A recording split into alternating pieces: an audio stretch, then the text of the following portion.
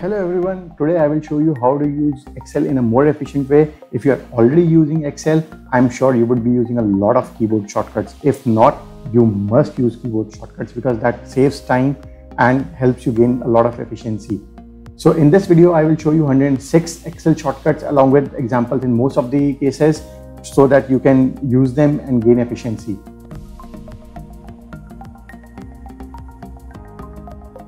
Alright guys, this is the last section and I'll show you the shortcuts number 99 to 107. As I mentioned earlier, I'll try to paste all the shortcuts in the description box as well. I don't know if YouTube allows that or not.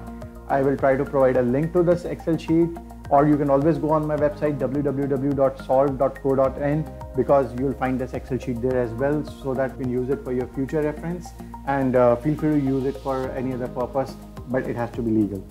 So coming to my 99th shortcut here, I will show you Ctrl+Tab. Ctrl+Tab will do two different things depending upon where it is. If it is in a workbook, it will act accordingly. If it is in a toolbar, it will act accordingly. So the 99th one says Ctrl+Tab in toolbar, it will go to the next toolbar. So if I say Ctrl+H, I'm on my toolbar and I want to the next toolbar, I will say Ctrl+Tab. Here you can see that it is taking me to the next toolbar one by one, from paste to cut to copy to format printer and so on. Ctrl+Shift+Tab will basically take you to the previous toolbar. Now, if we are not in the toolbar but we are in the workbook, Ctrl+Tab will basically activate or take you to the next workbook. Like here it took me to my demo workbook and back to my formula shortcut workbook. Ctrl+Shift+Tab will take you to the previous one. So in my case here, just to demonstrate, I have only two workbooks. So it will take me from one to another whether I press Ctrl+Tab or Ctrl+Shift+Tab.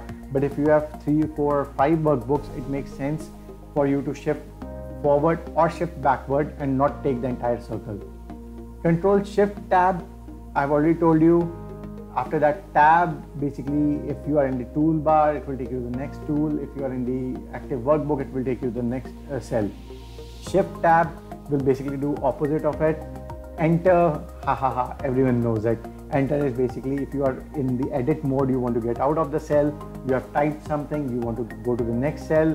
Basically that is what enter does, apart from enter being used as the master command.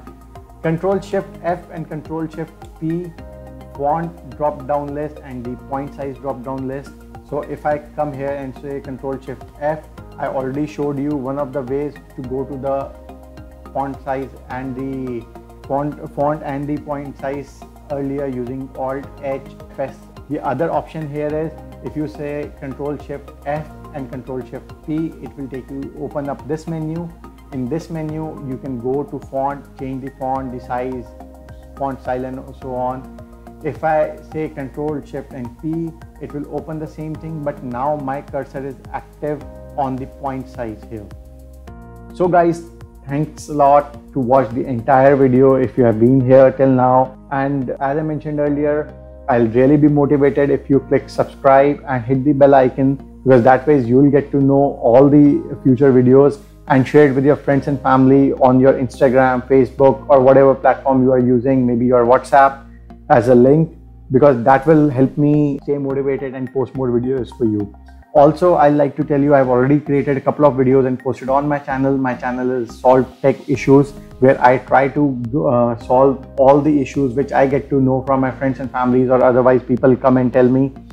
I try to solve them. I've already posted videos there on how you can use your Microsoft Office in that to the latest version, which is Office 365, in a free and legal way. Yes, you heard me right, free and legal version of Office 365.